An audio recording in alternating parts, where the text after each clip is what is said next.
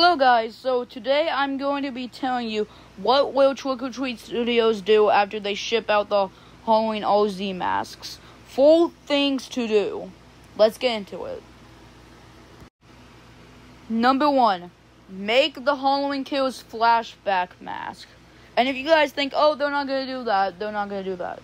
Well, guess what? They did the OZ Dream sequence mask, and they also did the poster mask for Halloween 4, so it wouldn't be that surprising if they did the flashback scene from Halloween Kills. Number 2, we issued the Halloween 2 mask. The reason why is because the paint job now is horrible, it's shit, so we vamped the mask into what it was originally. Number 3, we issued the Halloween 1 mask too. You know why?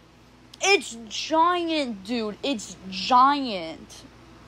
Like, whoever wears that will look like a bobblehead. So, we issued that mask too. The final thing I have to ask TOTS to do is make the poster mask from Halloween the night he came home. Basically, the Halloween 1 poster mask. And you might say, oh, wait, Michael isn't on the poster. That's it. That's the exact reason. Make the pumpkin. So, yeah. So, that's what I think they should do after they sell the Halloween Rob Zombie masks. I hope you enjoyed this video. It was a little short, but it still explains what I wanted. And if you think I missed something, comment it down below. Unless comments are turned off.